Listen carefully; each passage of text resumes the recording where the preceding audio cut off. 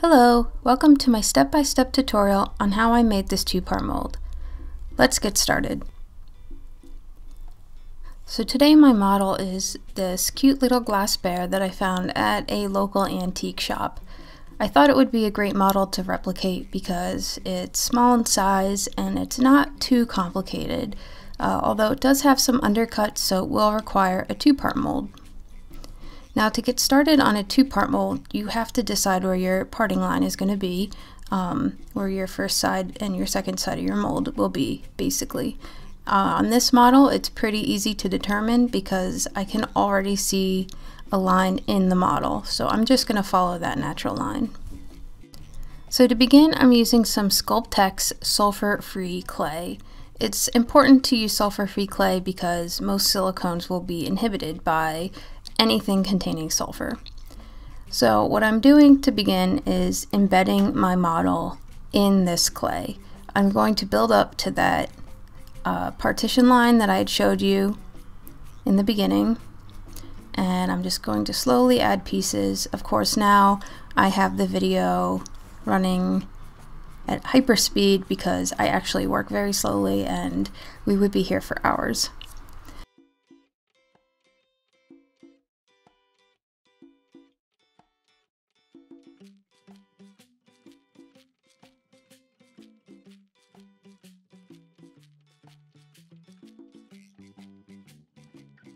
Now what you're going to see me do is add a little bit more clay to build out the sides of my walls here.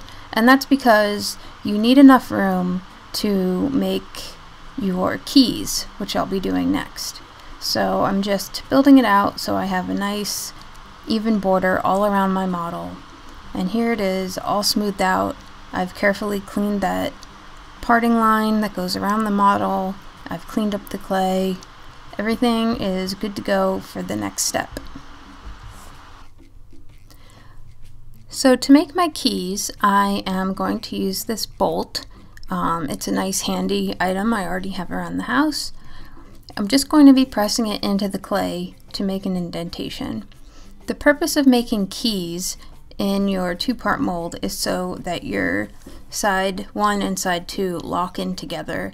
It helps them register perfectly so that you have a nice seamless casting. Because I have a small model, I don't need to add many keys. I'm going to put them around as many as I can, being careful not to disturb the clay around the model.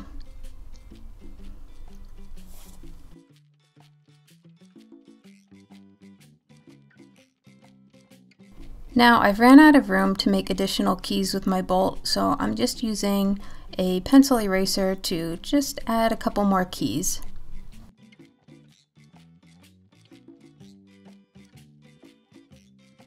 So in this next step, I'm cleaning up my model. This is an easy step to forget, but in the process of embedding it in clay, it may have some residue, some fingerprints. You just want to clean that up with a little bit of alcohol. Now we are ready to begin to build our mold box. Here I'm carefully laying out my mold box walls. I want to make sure that they're cut to the right size, and I have a plan in place of how I'm going to glue them down. For this project, I'm using 1/4 inch foam core board. I just had some extra laying around the house. It's the same stuff that you buy from any craft store. To begin gluing them down, I'm using a hot glue gun. As I move around the model, gluing my walls in place, I want to make sure that I'm avoiding any voids between the clay and those walls. You will see that I begin adding pieces of clay in any gaps just to fill that void, prevent any silicone from leaking down.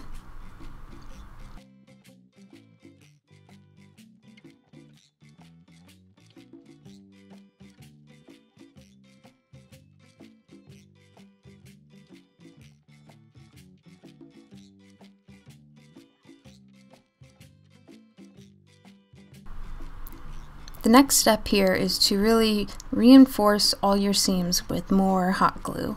So I'm going around the bottoms, the edges, sealing up any little nooks and crannies. The silicone will leak out of even the tiniest of pinholes, so go around a couple times if you have to. Now I'm going to be measuring my mold box. I have the dimensions of my model and my mold box, so I can determine how much silicone I will need to dispense. I like to use the online calculator found on the Smooth On website, where I can plug in the dimensions and it tells me the total amount that I need. The material that I'm using for this project is Mold Start 16 Fast. Now I'm going to show you the lid here in a second because it is very important to premix and stir the side A and B before you get started.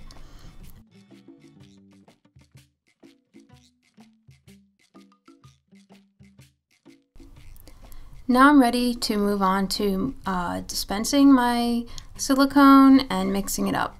So conveniently, the amount that I need will fill this plastic cup to the top. So I'm just going to go ahead and put the part A into the cup, let it fill up to the top of the rim.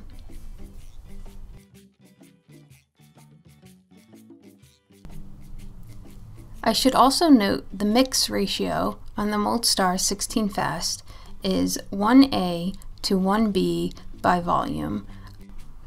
This means that I do not need a scale to measure it out.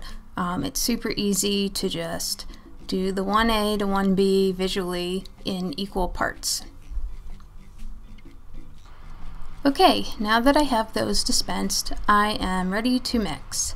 At this point, I am setting a clock because I'm working with the fast formula. Once the part B goes into the part A, your clock is ticking. Pot life is 6 minutes. This is the working time I have before the silicone will start to solidify. So I'm keeping an eye on the clock. I'm double mixing my material into a new container, scraping the sides, scraping the bottom, mixing until it becomes a consistent color. At this point, I'm ready to pour. Here I am pouring the silicone into the lowest part of my mold box. I'm allowing the silicone to seek its own level up and around my model. I do this very slowly, but I have it sped up just for the sake of demonstration purposes. Now I'm going to allow the silicone to fully cure, which on the Mold Star 16 Fast is a full 30 minutes. Once your material is cured, you can begin to take apart your mold box.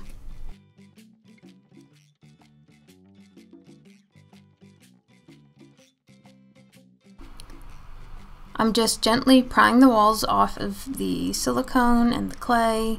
I'm trying not to disturb the clay, and I'll just remove them all. I'm going to quickly clean off the board. The next step would be to remove the clay.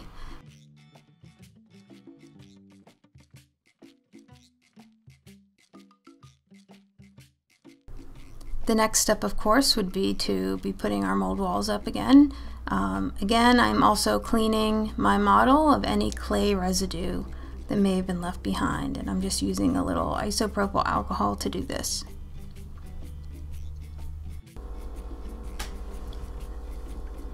Now I'm ready to assemble my mold box around the first half of my silicone.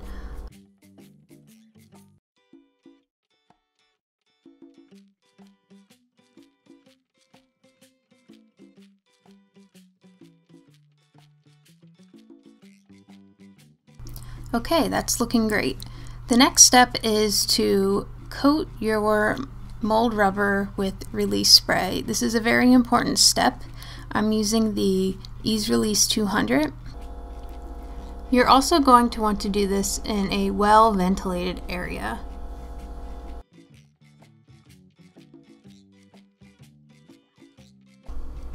Now I've got my second batch of silicone already mixed up, and I'm ready to pour the second side of my mold. I'm going to follow the same process by pouring into the lowest part of the mold box and allowing the silicone to seek its own level. I also want to note that one of the reasons I like the Mold Star line is that it does not require vacuum degassing. It's a low viscosity, which means that it flows pretty easily and it's not likely to entrap bubbles or air into your silicone. Now that I've filled up the second side, I'm going to wait that 30-minute cure time again. Now that the silicone has cured, I can pop off those mold box walls. Great, now we're done and we just have to peel apart the two sides of our mold. There's a little bit of overlapping silicone, but if you apply some gentle pressure, it will peel apart easily.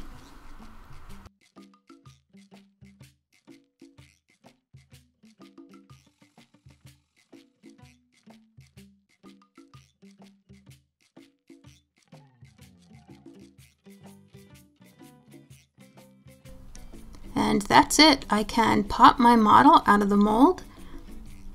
You can see perfect detail is replicated on both sides of the mold. I can just assemble each side, locks in together perfectly, and I'm ready to move on to castings. For this project, I'll be using Smooth Cast 326 and So Strong colorant. As always, I'm going to thoroughly pre-mix the material by shaking the part A and B thoroughly. Next, I'm going to prepare my mold. I'm taking a few pieces of rigid foam core and rubber banding them to either side of the mold. This will give it even pressure all around and prevent it from leaking.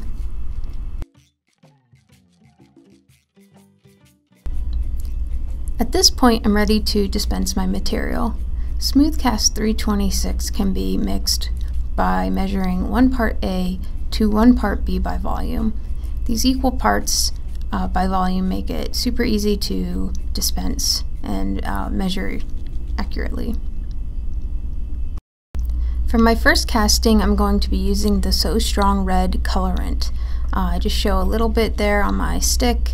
A little bit goes a long way. Stirring it into the part B to achieve the color I want before I mix them together. Alright, we are now ready to mix. I'm going to pour the part A into a new clean container, making sure to scrape the sides and bottom and get as much of that material out of the cup as possible. And then I will repeat the process with the part B and begin mixing them together. Oh, but before I do that, I'm just going to grab my phone and set a timer.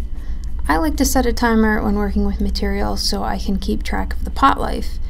The pot life on the Smooth Cast 326 is 7 to 9 minutes. This is the working time you have before the material starts to set up. And you can see here I've mixed the material and then I double mixed it by pouring it into a second clean container.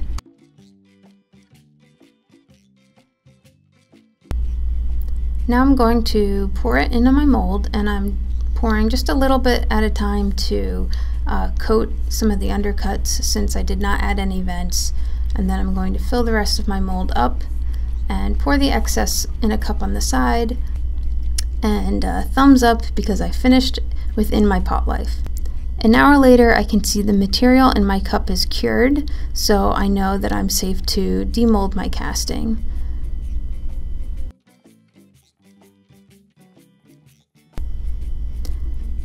The mold easily splits apart and I can pull out my first casting, and it was a success. Thank you for watching my process on how to make a 2-part mold in castings, and I hope it helps you in your own projects going forward. Good luck!